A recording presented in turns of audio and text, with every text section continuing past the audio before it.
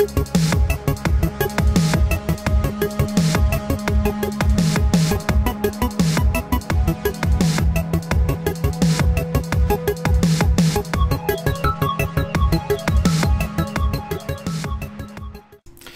up, ladies and gentlemen? How are we doing today? Today's going to be another in our videos here. Hopefully I sound a lot better. I just recently received my new microphone that I've been waiting for forever. So hopefully I sound a lot better today. Today I'm going to show you guys some kind of really cool stuff. My kids are bouncing off the wall, so I apologize if we're picking them up. Anyway, what we're going to show you guys today is we're going to show you how to overclock the Raspberry Pi, because there is actually a way to do it. If you've downloaded, if you've been following the series and you've downloaded the Raspbian Wheezy version of the Linux that goes on these things, if you downloaded that version, then it will come with an overclocker in it. And as I've read, it states that it actually is a safe overclocking, which means it won't void your warranty if you overclock it.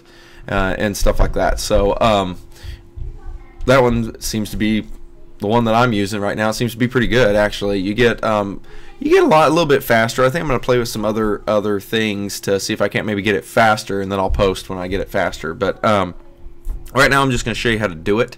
I may post some pictures maybe over here in this area or so here in a minute. About showing you, I went ahead and made a kind of like a heat sink, essentially, that goes on it. And oh hey, my server unexpectedly closed the network connection. How fun is that? So anyway, let's pop that back up. So what we're gonna do, let's see if we can't 30, see if we can't log back in here. Okay, but anyway, I had made a I'm gonna go ahead and say log in, just so that we can get in here. Okay, that way I didn't do that again.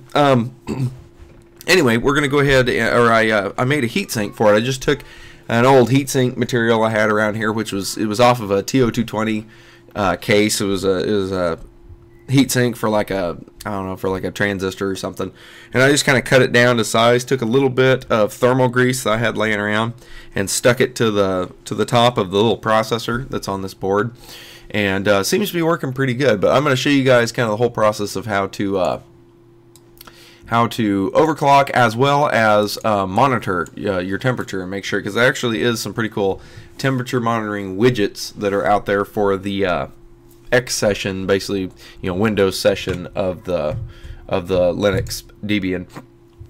Okay, so what you're going to do is you're going to type in sudo raspi -config, so raspi-config. Hit enter. It's going to take you into that configuration screen. That I don't know, can I make this? Well, maybe not. Okay, well, looks like hopefully this is big enough for you guys. Hopefully you can see it.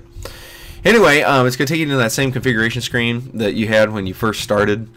And so what you're going to do is there should be a spot that says overclock. It says configure overclocking.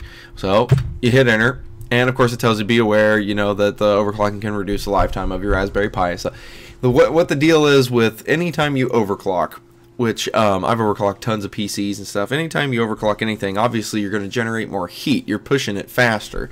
You're making the processor faster. And in order to get the processor faster, you're going to raise the voltage to it, which that's what's kind of nice about this little built-in overclocking that's built into the Wheezy image, is that it will do all of the necessary voltage adjustments and whatnot for the processor to gain you that extra speed.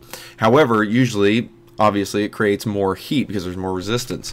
So, or not more resistance, but it's just, I squared R losses, basically. So you're going to get more heat out of the processor. Well, if you let that heat stay in the processor, yes, it can degrade the processor and hurt it after a while, if not damage it immediately. So what you want to do is you need to get the heat out of it. Hence why I went ahead and I built kind of like a little heat sink just to make sure.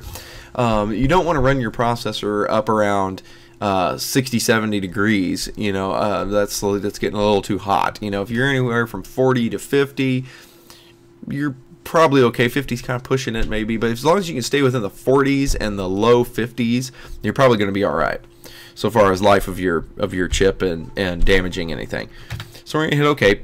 We got some stuff to look for. If you can see, it tells you that it shows you that the first two, of course normally it's none. It's at 700 megahertz is the fastest the ARM will run, and it's 250 megahertz core, 400 megahertz SDRAM, all that stuff. So it just overclocks the RAM. It does everything with the RAM. It's kind of like increasing the front side bus on an Intel Pentium based motherboard. Basically they overclock, or they'll push everything kind of up a ways.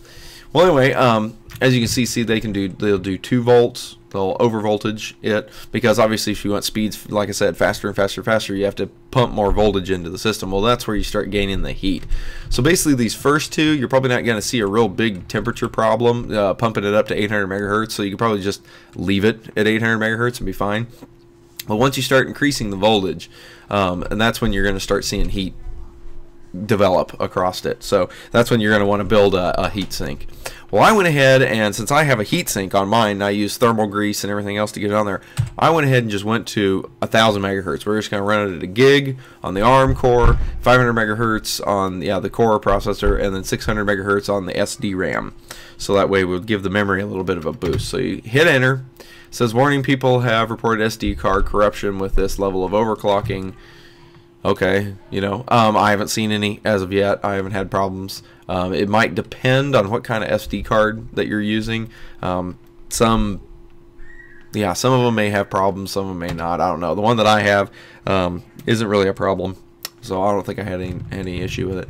Once you're done, you're going to tab over to finish, hit enter. Of course, it asks you if you want to reboot. We're going to say yes. Of course, that's going to kill my putty session here, so I'll have to restart, which is no big deal. We'll just pop up putty. 2.168.1.30. Okay, so what I'm doing right now is I'm just going to give it a second, because obviously it won't connect until it's fully booted. And a good way of judging whether your Raspberry Pi is fully booted or not is if you look at the LEDs on it. They'll go away and they'll basically come back. When it's more or less fully booted. I usually wait till all the LEDs light up and then wait a few seconds and then try it. So we're gonna give it a shot now. Yep, looks like it's booted. So Pi Raspberry. Okay, so now what I'm gonna do is I'm gonna create a VNC session. VNC server 0 geometry 1680 by 1050. That's what my screen resolution is. Do a 24 depth. Alrighty, so now we're gonna bust out some VNC action here, and we're gonna go. Oh, whoops, Raspberry. There we go. All right, so now I'm gonna do the full screen trick here. All right, so here's our Raspberry Pi. Now, for us to be able to monitor our stuff, we're going to monitor the temperature and whatnot. We're going to have to add some widgets. Okay, so what we're going to do is we're going to come down here over here on your system tray. Now, I already have these installed just because I want to play with them and whatnot, but I'll show you how to install them. But you see this little 39 that's over here? I don't know if you guys can see that. I don't know if I can get I don't think I can get a magnifier thing. Let me see if I can do something with this. Nope. I just got full screen. Okay, well anyway. Alright. Down here on the tray there's a little 39 that's down here. You may have to crank the resolution up on this video, maybe to be able to see it, because it might come out a little blurry since it defaults to 480p. You may have to crank it up to 720 to be able to see this. But there's a little 39 over here. That's the actual temperature. That's the temperature of the core. So it's going to tell you how hot it's getting. Right now it's 39, not a big deal. And then over here there's this little square, and if you hover over it, it'll tell you the frequency. It tells you where you're at. And right now I'm at 700 megahertz because I'm not demanding anything out of it. If I open, let's say, what is this, Midori? If I open the Midori or whatever, isn't that a liquor? Oh, anyway, we're gonna open this up. The minute I do that, if I thumb over it, well, it helps if I double click on it. Once the processor gets going, now I'm at 1000 megahertz because it's loading it. And then, of course, obviously we see the process, viewer, it spikes off the chart because it's got to load it. And voila, now we've done something. Let's click on YouTube. Click on YouTube, and we are at, what are we at? We're at 1,000 megahertz. So it loads fairly decently. I mean, it's not incredibly fast, but I mean it's fairly decent. And I may have to play with. I did not put any type of a cooler on the. Wow, that guy's got really crazy hair. Wow. Anyway, I didn't put any coolers on the whatever it is on the memory, so I may have to put a little chunk of heatsink on the memory as well, just to make sure that it's staying cool. I'm touching it with my finger right now.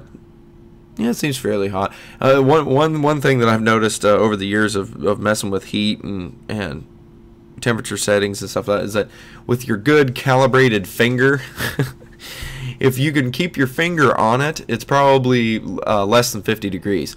If it gets to where it's not like burning your finger, but yet it's getting to where it gets kind of ouchy after a while, then you're probably around 50-55 degrees. So just kind of a cool little rule of thumb. Okay, anyway. Oh, hello. I switched desktops. Okay, let's get rid of this. Go away. Okay. Now, how to add widgets. Just right-click on your taskbar. You're going to go to Add Remove Panel Items. When you get that, you get a little screen like this. And what you're going to do is, good grief, they make everything so small. Can I make this bigger? Yeah, I can make it a little bigger. Okay, and what you're going to do is you're going to click on the Add button. And within here, you're going to add a couple things to get that temperature and CPU monitor. Now, since I've already added them, they're not in here. So I'm going to show you what they're called. There's one that's called CPU Freq front end, F-R-E-Q front end, and that's going to be the one that shows you your frequency. That's that one that's down here that I'll show you. It's like a little square. So you're going to look for that CPU F-R-E-Q front end. You're going to look for that, and you're also going to look for temperature monitor. So those are the two. I'll probably put those in the comments below, what the two applets are, the little widgets that you need. But remember, they start, if you haven't ever put them in, they're in the Add menu. You add it, you pick temperature monitor and CPU FREQ front end, and add those. Hit close, and then what you can also do, I should have. I'll show you this too. There's these buttons that say up and down. What that is you can actually change the position of this stuff. Like, for example, let me find the CPU Freq front end. Okay, if I hit down, it's going to move it to the right. I don't know if you saw that down here, but down over here, it moved it to the right. And then if I move it up, if you notice, it moved back to the left. And so that's how you can change the position of your stuff, is with those up and down cursors. So, okay, well, this video's kind of gone on for quite a while now, so I think I'll probably leave off here. We're going to be having some other cool stuff coming out. I think we're going to attempt to do an LCD screen here in a little bit, like my normal LCD screen movies that I've done with just one of those Hitachi HD 44 or whatever it is protocols that runs on just a standard, like 16:2 LCD screen, dot matrix LCD screen. We'll probably be doing stuff like that. We'll try interfacing with that. I also found, I'm still working on it, but if you guys want to research it, maybe post some comments, let me know what you guys are thinking. There's there's like a VB6 editor type deal, like a Visual Basic editor that's called Gatsby or Gatsbin or something like that. It's like GASBAN, Gatsbin or something like that. I can't remember. But there's another thing that couples with it for the GPIO on these, and you can basically build like Visual Basic programs, so you can actually have you can have command buttons and like an object-oriented programming structure, but yet still be able to grasp the GPIO. Well, if I could get time to figure that one out, I'll definitely post on that, because that looks pretty cool. Those of you that may have seen that already, or know how to do it, or know how to get that put together to where basically you can create a button that you click the button and it'll flip a GPIO pin high, and then you click another button and it flips it low. Post in the comments or post me a reply video or something, because I kind of like to know how to do that. So I'm going to probably discover it on my own, but if you guys can help me expedite that process, would be fantastic. So anyway, that's pretty much all I have for today. I just want to show you guys how to overclock one of these guys, and like I said, I'm probably going to try and see what it's going to do if I take the take the heatsink off of it and see what my temperatures will do. I'm just going to kind of play around with it, optimize it a little bit. But I think you guys would be fine if you did the same thing. Put a little piece of aluminum or something, get some thermal grease, stick it on there, and like I said, if you get like a TO220 heatsink, you can get those from those different links I have on my channel. You can get those from anywhere that distributes parts. SparkFind Electronics, everybody has them. So anyway, well, before I ramble too long, I know too late. I think that's gonna be just about it. That probably ought to do it. All right, thank you guys. Take care. Keep on programming. Keep on posting good stuff. Comments, like, subscribe, share all these videos with your friends and whoever else. It's been a lot of fun. I enjoy doing these, and I'm going to try to produce as many as I possibly can. So thanks again, guys. We'll see you later.